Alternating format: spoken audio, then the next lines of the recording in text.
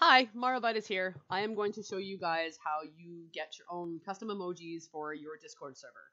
Please note, you have to have Nitro to be able to use custom emojis. If you don't have Nitro, which is a pay per use or pay per month subscription, this won't work. So, I have been given permission by my friend Laura to go ahead and get the emojis from her server. Another big thing, don't do this if you don't have the permission of the person who runs the server. Because if they find out that you're taking emojis from their server, they will get very upset. I'm only saying this because it's really rude. People work really hard on their servers. I've worked really hard. I have a lot of custom emojis here. If you don't ask, they'll get upset. So I've been given permission to use hers. This is the Club Solus server. So this is how I do it.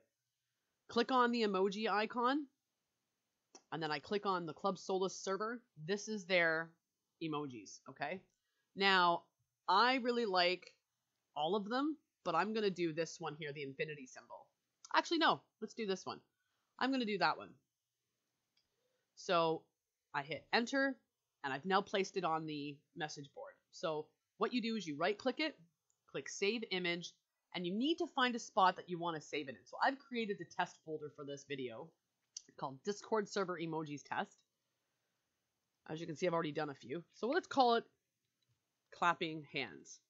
Now, this is very, very important. You have to add a file extension that represents an image after it. .jpeg does not work all the time, but I am finding that .png works every single time, even if it's a GIF. So let's do that.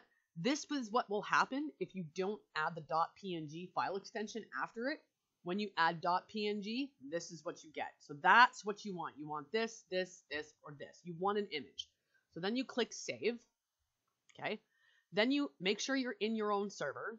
Okay, that's mine. Then you click the server name, go down to Server Settings, click Emoji, click Upload Emoji. As you can see, it's here. And open.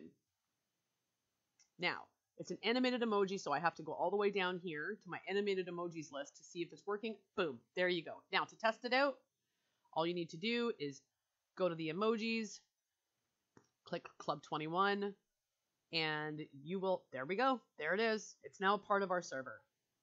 Ta-da, there you go. Now, I'm going to show you another quick way in the next video on how to get them from people's reactions.